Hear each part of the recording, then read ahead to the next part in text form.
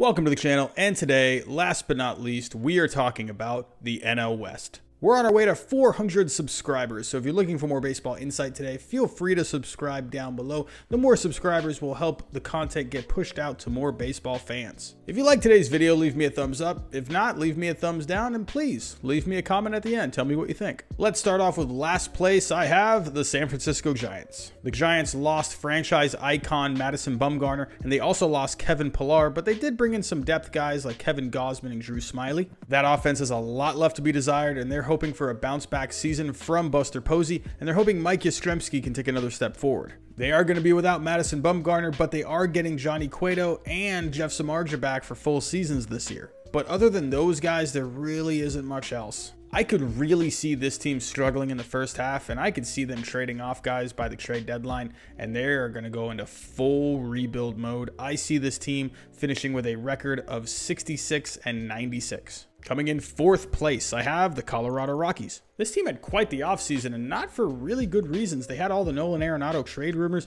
Now Nolan Arenado and the front office have beef because Nolan Arenado didn't think the front office did enough to make this team better. So that's going to be an interesting one this year. However, I still like some pieces on this team. Along with Nolan Arenado, you still have Trevor Story, Charlie Blackmon, David Dahl, Ryan McMahon. There are some decent pieces here, and Brendan Rodgers, their top prospect, should be back around May or June. But the pitching is going to be a concern again. Out of this group, John Gray is really the only solid one. They're hoping for a bounce-back season from Kyle Freeland. He was really good a couple years ago, and he just fell off the face of the earth last year. They're also hoping German Marquez can take a step forward this year. He was okay last year. But the bullpen is also a concern. Wade Davis was absolutely terrible last year, and that guy is making some pretty good money. In the end, I just don't think this team has enough pitching. They have a decent offense, but there's not enough pitching there. This team is going to finish with a record of 80 and 82. Coming in third place, I have the San Diego Padres. This is an interesting team, and they have some pretty decent pieces in that offense. They got a superstar in the making in Fernando Tatis Jr., but they also signed Manny Machado long-term last season, as well as Eric Hosmer a couple years ago. They also traded for Tony Pham in the offseason. He is a really solid player. As for the pitching, they're hoping Chris Paddock can take another step forward, and they're hoping for more from Garrett Richards this year. There's also other guys like Zach Davies, Joey Lucchesi. They're hoping Cal Quantrill can take a step forward this year, but keep an eye out for Mackenzie Gore, the top prospect in their system. They have a lot of decent depth guys there. In the bullpen, they have the best closer from last year in Kirby Yates, and they have Drew Pomeranz, who they re-signed this offseason. They also traded for Emilio Pagan. He was a really good reliever for the Rays last year.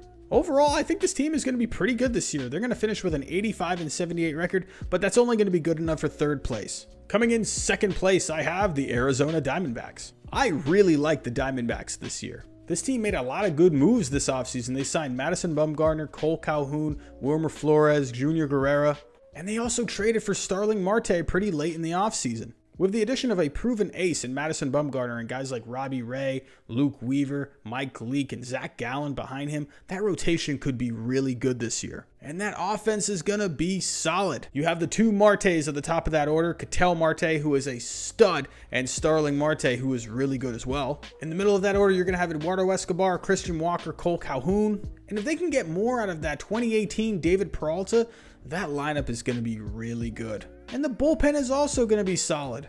I think Archie Bradley's going to have a smoother year this year. And then behind him, you have Andrew Chafin, Yohan Lopez, Kevin Ginkel rounding out the bullpen. Overall, I think this team is being really overlooked. While I don't think they're going to win first place in the National League West this year, I think they're going to be a really good team, and they're going to come in second this year with a 95 and 67 record, which will be good enough for one of the two wildcard spots. And coming in first place, what do you know? The LA Dodgers. I mean, really, I could just end it here. What else is there to say? This team is stacked. They already had an MVP in Cody Bellinger, and they added another former MVP in Mookie Betts, who's still one of the best players in the league. Behind those guys, you're going to have Justin Turner, Max Muncy, Corey Seager, Jock Peterson, Gavin Lux is on the rise. And while they did lose Hyun-Jin Ryu this past offseason, they got David Price back in that Mookie Betts trade. When he is healthy, he's one of the better pitchers in this game. He's going to go right behind Clayton Kershaw and Walker Buehler. Behind those guys, you have Julio Urias, Alex Wood, and younger guys like Dustin May and Tony Gonsolin. and the bullpen has plenty of firepower. There's Kelly Jansen, Pedro Baez, Joe Kelly. They signed Blake Treinen. He was one of the best relievers in baseball a couple years ago, and they also traded for Brusdar Graterol. Overall, this team has a good mix of everything. An amazing offense, a great rotation, a solid bullpen, a mix of young guys, a mix of veterans. This is the easy pick for the NL West in 2020. But that's just my opinion. Tell me what you think. Who is going to win the NL West this year? As always, have a great day. Thanks for watching today, and I'll talk to you next time.